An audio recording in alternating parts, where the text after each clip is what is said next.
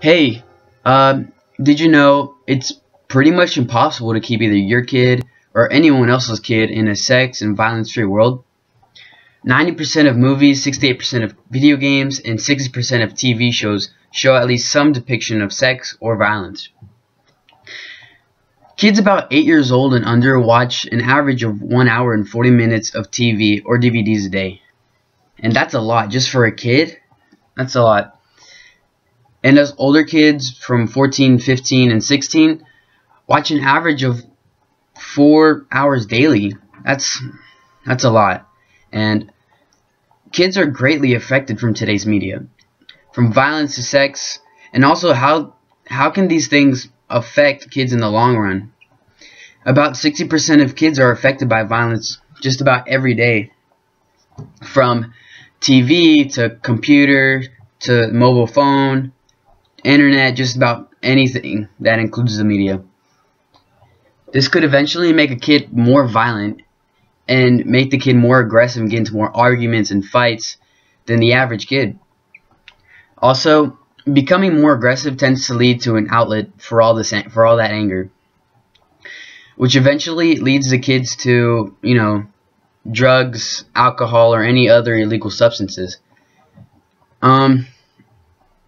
Yeah, to fix the situation before it starts or even gets worse, one solution is to tell the kid to cut down on TV time, to go play outside, go hang out with friends, go to the mall with your friends or something.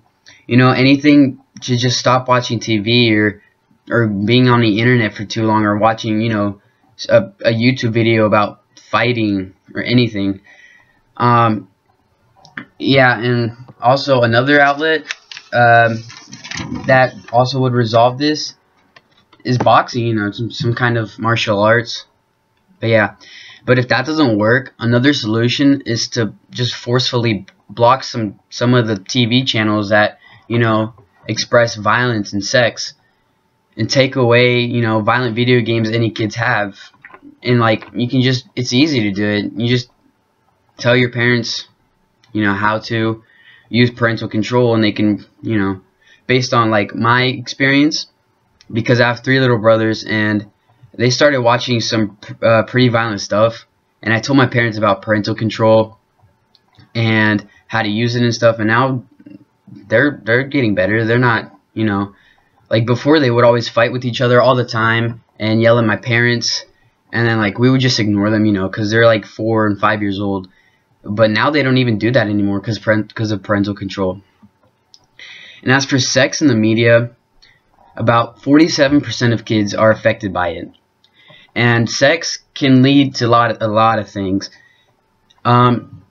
Mostly sex at early ages. Yeah, sex can lead to kids have sexual content on TV can lead to kids having sex at early ages before marriage, mostly ranging from 12 to 18-year-olds. It also increases teenage pregnancy in the U.S., and that's not very good. The long-term effects of violence is that it can lead to drugs, stealing, murder, going to jail, and wasting money just to get more drugs, I guess, and etc. In sex, it could lead to abortions, STD, prostitution, and some other unsettling things. In general, all these problems could have been just easily resolved just by cutting down on TV about 30 minutes to an hour a day. As you're a kid, before you're even 20 years old, it can just help like that.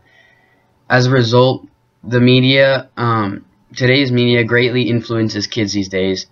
Just cutting down on any type of media can save future lives. And if they don't stop, then this crisis is going to get worse and worse until there's eventually not going to be an answer for it. And yeah, we should stop watching so much TV and just spend time with friends, because it could eventually just ruin our lives, and we don't even realize it until it'll be too late. So yeah. Thank you for listening, and yeah, see you later.